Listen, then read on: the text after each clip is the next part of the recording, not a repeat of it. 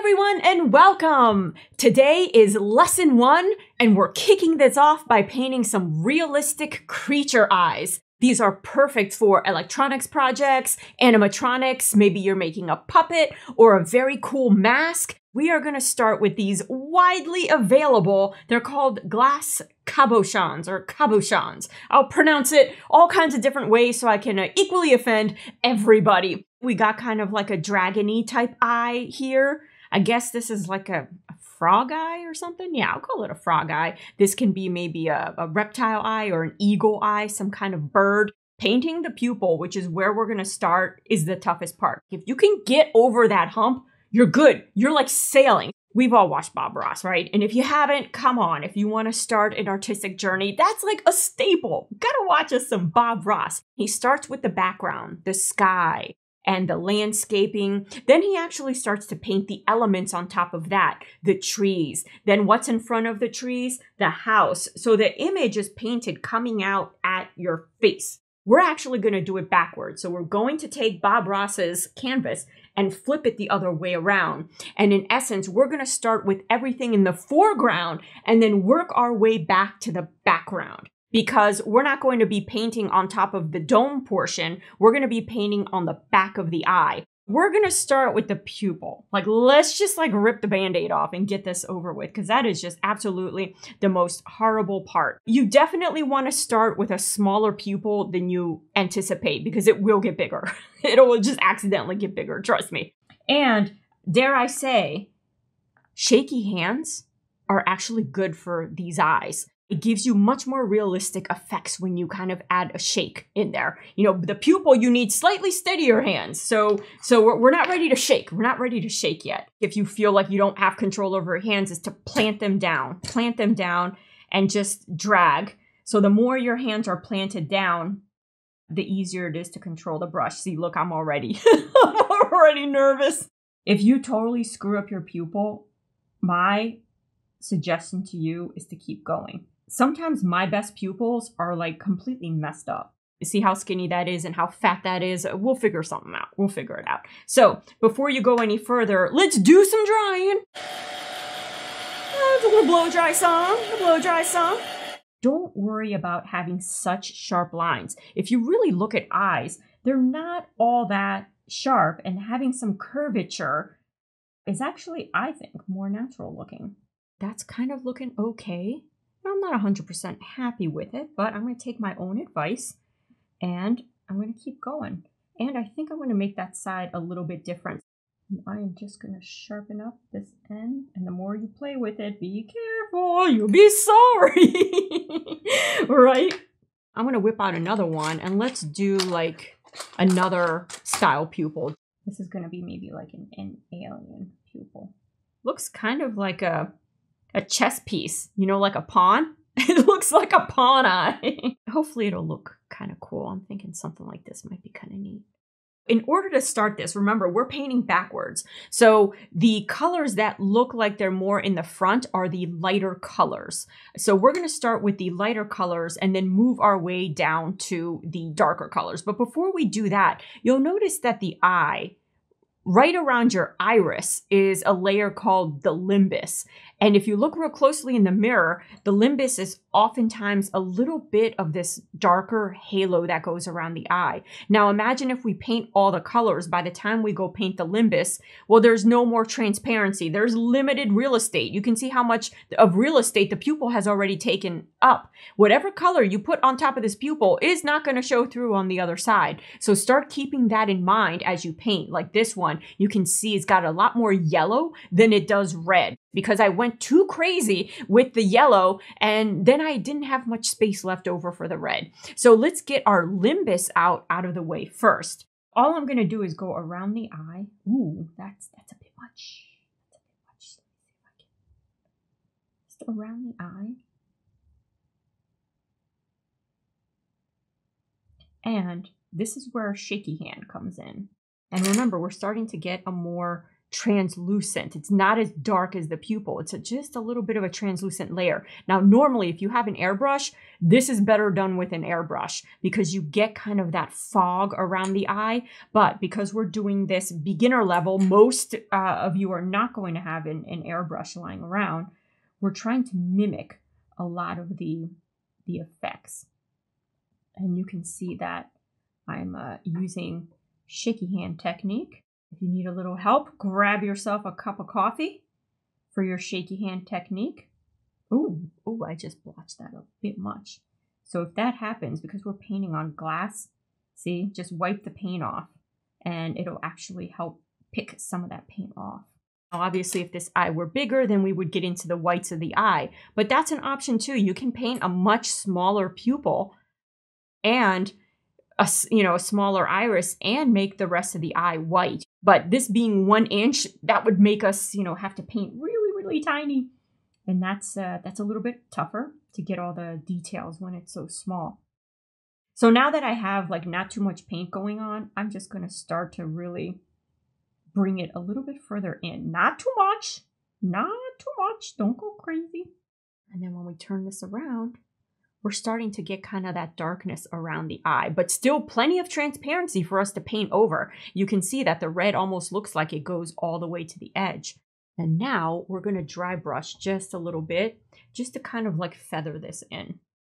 And all I'm doing is touching the edge, just to kind of fill it in. And because it's got almost no paint, I'm creating that gradient effect by just painting over, kind of shadowing, and it's barely visible. If you don't see anything, then you're probably doing it right. Now I'm going to do the same with this guy over here. I'm going to nail out some 2 eyes here. I'm just going to dot the outside of this.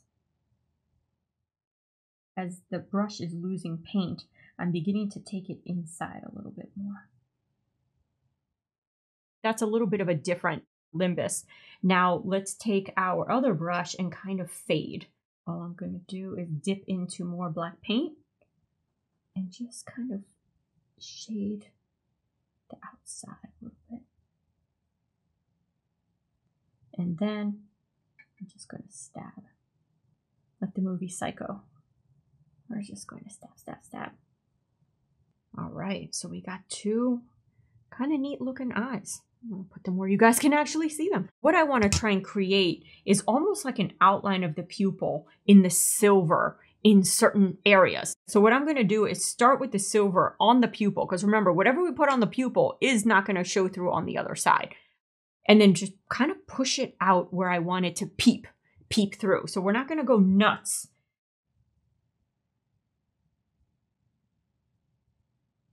And I'm going to take some of these big ones and I'm going to do the same thing. I'm going to start this in the middle and just shove it out ever so slightly. Remembering that no matter where you paint on the black, it's not going to be visible. So we can be really, really messy with this. It's not really going to affect anything. It's literally just outlining. And you can try and outline it, go for it. I find it easier to start in the black and shove it out there, or else you may end up with some very thick lines. And I think that bottom line here needs some silver. So let's hit that up. And I've been maintaining the silver to one side of the eye. I think that might be interesting. So now it's got a little bit of silver interest.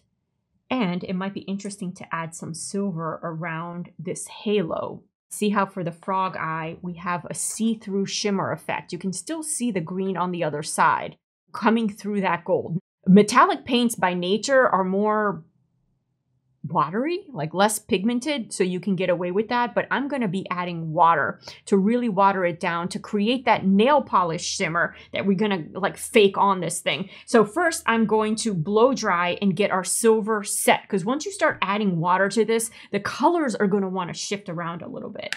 And then the other one will do some Sith eyes, even though it's a pawn. Although if you're a Sith, you are a pawn in the game. Maybe that's why you have pawn-shaped pupils. I'm going to get some of this on this cubby hole here. Maybe put it here.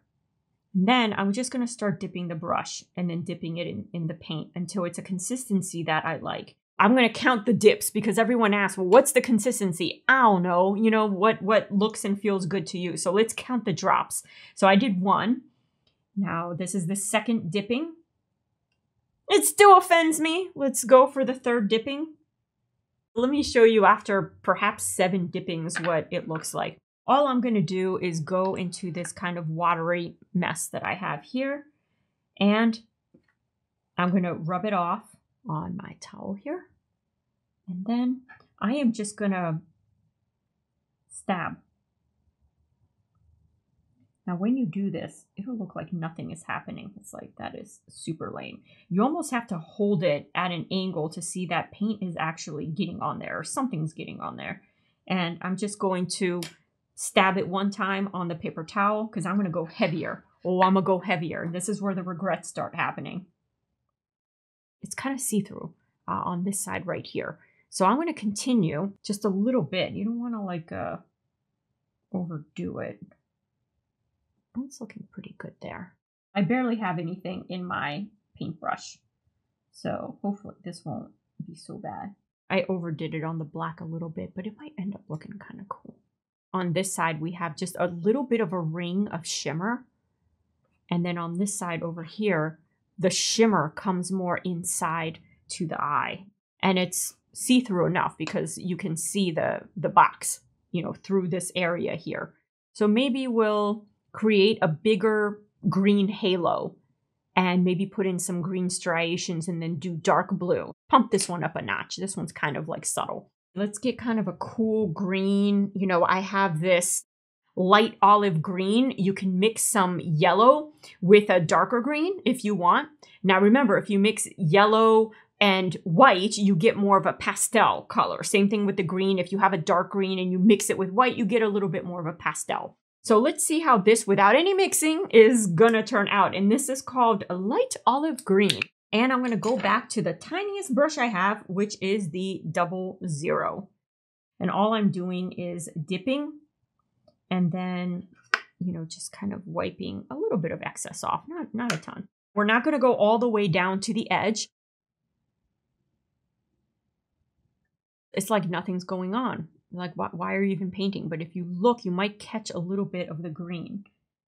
And it looks like you're not even painting anything. So I'm going to go a little bit heavier. It's always best to start off light and then be able to switch. Because now you can see it starts to get a little bit tougher to rub off. But if you have a scraping tool and you want to get a tiny detail off, you'll be able to do it. You can start seeing some of the yellow there. And maybe here towards the bottom of the eye, maybe I will take it all the way because maybe it'll be a little bit like greener here. You can see the striations beginning to take effect, all using shaky hand technique. The middle of the eye is now turning a little bit green, and I have not taken the green out to this area or that back area there. I think I'm going to reserve those more for the blues. But I am taking it a little bit further out here. I'm going to go from light to dark, and sometimes I'll go back to the light as we start seeing what the transparency situation is within our eye. The blues that I have are cobalt. I have phthalo blue, which is a Bob Ross favorite right here. And I have this ultramarine blue, which is probably almost like a purple. So I'm going to reserve this one for last to put around the outer circle of the eyes. This is too dark. I need a lighter blue. So let's mix a little bit of this and white together. I'm doing like a, I don't know, 50-50 mix. That's kind of what it looks like to me. So let's start with a 50-50 mix and see what this looks like. I'm curious to see what would happen if we added a hair of like this really, really bright yellow, because this is looking a little pastel-y, like Easter egg. So I'm gonna just, I don't even know what that is, but that is like a tiny, tiny dab. That gives us kind of like a, I wouldn't say cyan, but a turquoise, and that might look kind of neat. I'm gonna start at the center of the eye, because remember, anything at the center of the eye is not gonna be visible.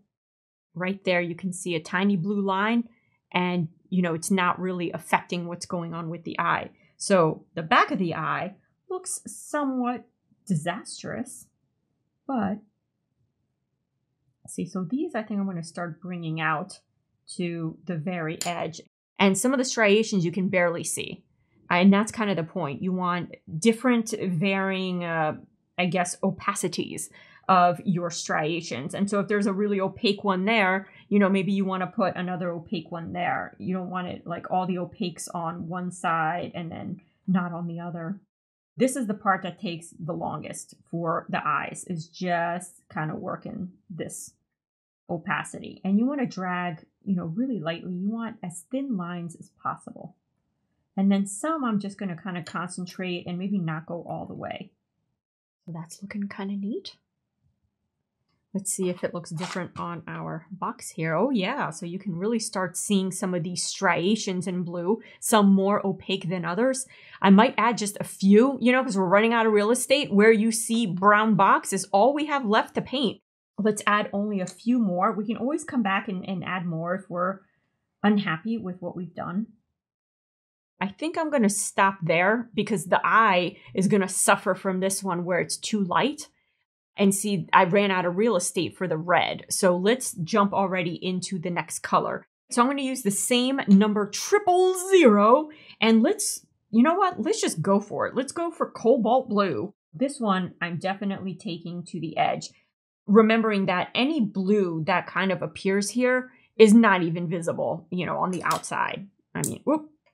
And you can see the blue is only beginning to appear, you know, towards that translucent area. But I like to kind of start where it's not visible for me to get my shake down. It's like an opportunity to get your shake down before you kind of move on. Oh. That's why it's good to start where you can't see. And I keep going until I can't see paint coming out of the brush anymore. So that way you get different striations or different levels of opacity with your striations. It's still pretty translucent. We still see a decent amount of white paper towel coming through. So we have some room to keep going. And I'm still getting a lot of nice areas of translucency that we can now add a much darker color to pretty soon here. So what dark color can we go with? Ooh, ultramarine blue, because this one is almost, I mean, it's almost kind of purple. And you can see the price of this. So you know how old this paint is. You can't buy this paint for this price anymore, the $3.99. So this is probably 15 years old. Let's go for it. Let's go for it. All right, so for this, I'm going to go opposite. I'm going to go from the base to the center, because it allows me to kind of like attack some of these transparent areas right here. So that's looking pretty good right there. And you're getting some shimmeries, some shimmer effect. And you can see the dark halo we've created on the outside of our eye to represent the limbus here. And the camera is really picking up on this green, and it makes the green completely not blended, but it's a bit more blended to the naked eye. I guess you can see the shimmer going on in that area there. And then if I flip it here, you can see that the shimmer is only along the outer edge here. So it gives your eye a little bit more depth. But even as I turn this, you can see the eye, the pupil, some of that silver outline of the pupil to kind of like make it stand out. What if we add like silver? Let's try that. Let's see what happens. It might look good. It might look horrible. You know, I'm ready to roll the dice. Since I have some silver left over, we do have a decent amount of transparency, especially in here. So what if we add a little bit of silver? Then I like this to really fully dry before I add the Mod Podge layer over top of it. And that'll just kind of like protect the rest of the eye. Now I'm not going to take this all the way out. Let's see. Oh yeah, so it did fill in the rest and give us more of a shimmer. And I think it blended everything. The tendency for people is to put the final layer as a very dark color, but sometimes that'll darken your eye and just make it look less bright. Sometimes it's best to go, well, I went with a silver because we were kind of like had little hints of silver. Sometimes it's best to go with white, because then it just kind of makes all the other colors pop. But you can see it instantly brightened up the eye. And so if you compare it to this eye now, they were both the same darkness pretty much, but this one now turned out a lot darker. I'm going to put this eye aside, upside down, let it dry here. And let's bring in our pawn, our Sith pawn, and figure out what the heck we want to do with our Sith pawn. I have this bronze, this metallic bronze. So you can always take some brown and mix some gold into your brown, and you can get something a little bit more bronzy here. I really like that outline. So I'm going to shove this bronze around the pupil. And then I got some spots here that I might spot some of the bronze. Maybe I'll use number 0. Yeah. All right, number 0. Let's go. And I'm going to start on the black and just kind of like shove my way just to create a tiny little halo. And you'll see that this metallic seems like really, you can already see a little bit of that halo going on. And you don't want the outline to be too fat. Or you do. You know, there's no wrong or right. So we're getting a little bit of an interesting situation there. And I think I'm going to make the eye really light on the interior and then move to a darker, maybe even end up kind of orange on the side. That'll be kind of interesting. Might look kind of funky.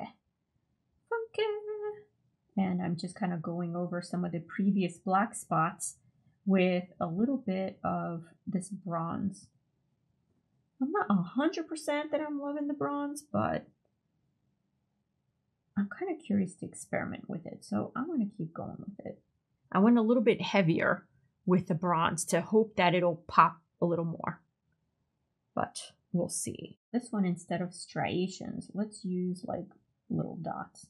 I'm going to do the same thing. I'm going to wet our paint a little bit. I'm using a number 2. I'm just going to go for it. A number 2. And wipe, you know, all the excess. And let's see, maybe we'll bronze kind of like the outer edge. And I'm just doing little, I'm just poking it because we've watered the paint down. It's very translucent. And you want to be careful going nuts on top of your black because it'll start lifting the black off.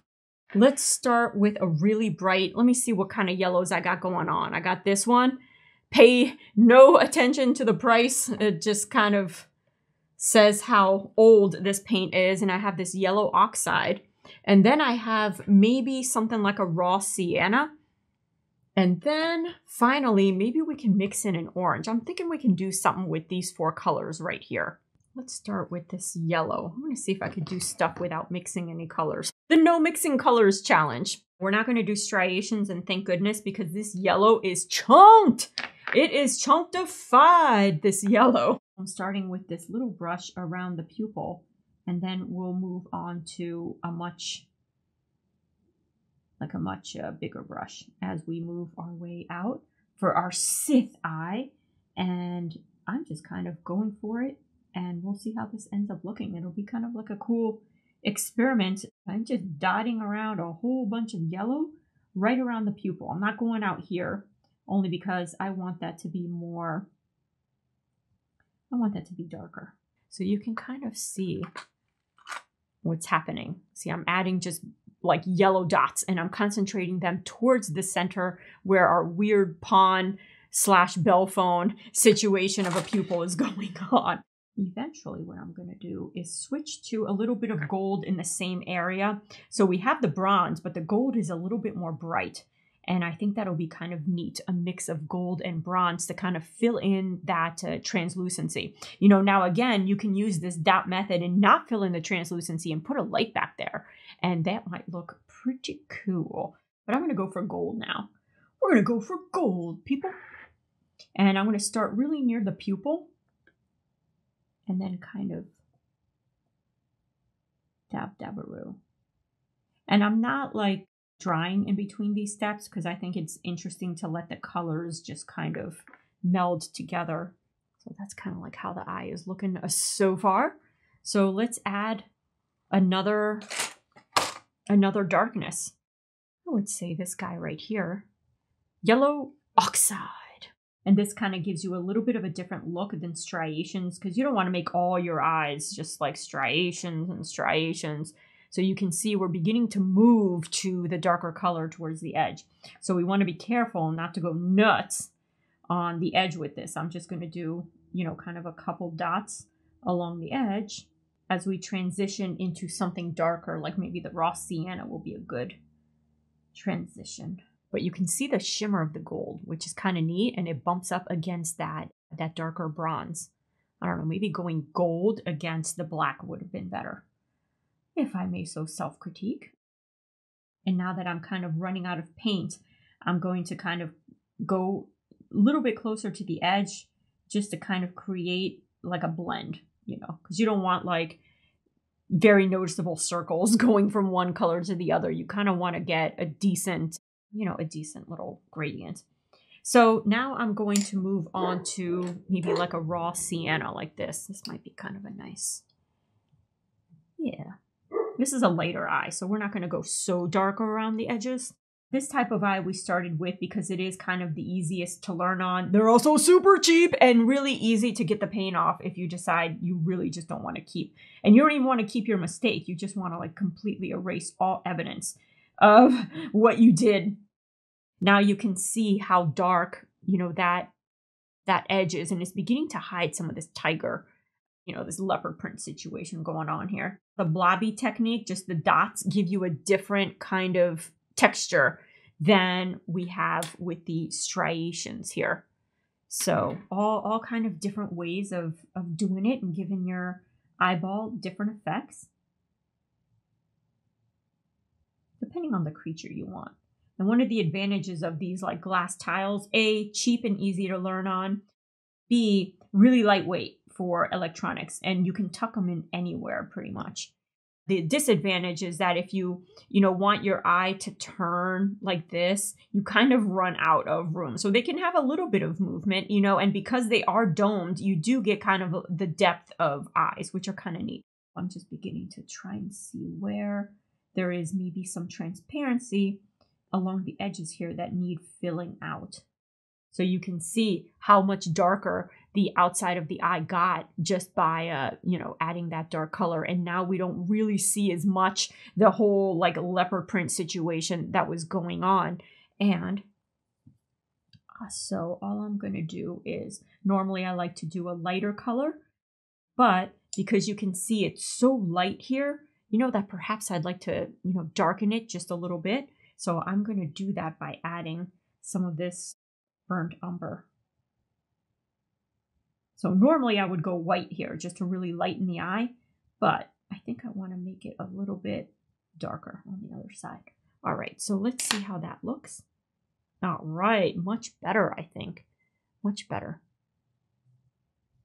So that's a different color eye, and I wouldn't put the eye like that. If I were to mount the eye, I would mount it like that, so it doesn't look like an obvious pawn in a game of chess. So you can see how different this eye looks just, by poking the brush than say something like this looks, where we were creating more of the striations. By putting the silver, which is kind of like a white, behind it, it really lightened the eye as comparison to something like this that is slightly darker, although the way I'm holding it at the light, it does appear a little bit lighter, but it is not. Take my word for it. So you can see some of the silver dots that I have on this one that I'm twisting towards the outer edge there. It's just enough to kind of give it a 3D effect. This one uses more similar techniques to this one here in my left hand, and that we were kind of dotting on the paint, but I also combined a little bit of striation.